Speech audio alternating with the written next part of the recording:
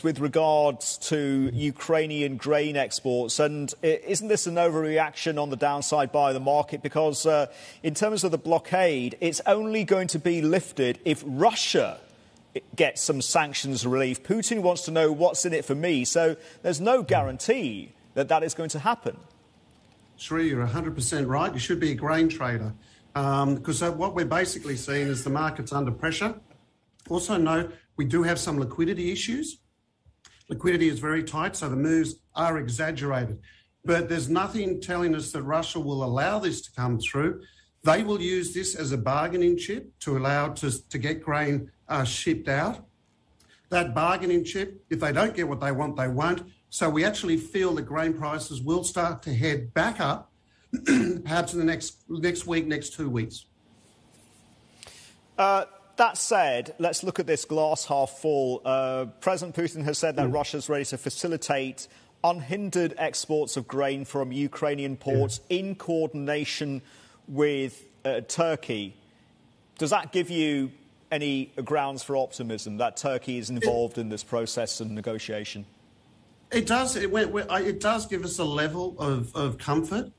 But I think at the end of the day, you know, we've seen Russia do a lot, but they haven't come up with a lot. I think that they understand that the price of wheat is going to, at these levels, remember it's up around about 65% on the year, will have drastic effects to all economies. And there are major issues that we see. So Russia, if she doesn't behave, will be seen as more of a concerned nation.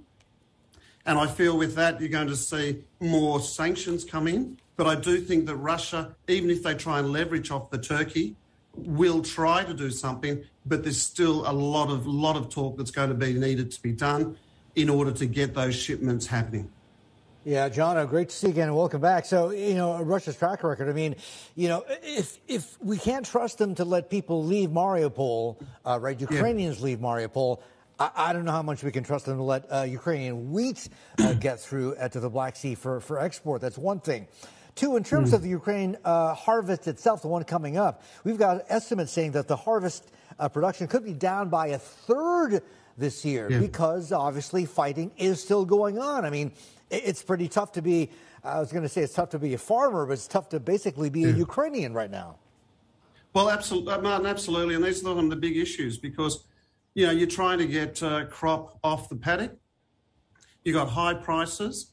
You've got one eye on the war and one eye what you're doing.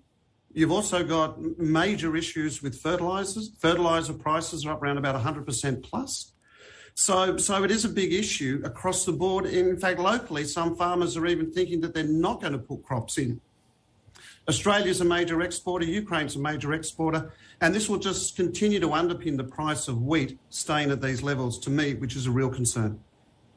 Hi, I'm Emily Tan, and thanks for watching CNBC. You can check out more of our videos by clicking on the boxes on the screen, and don't forget to subscribe to the channel for more. Thanks for watching.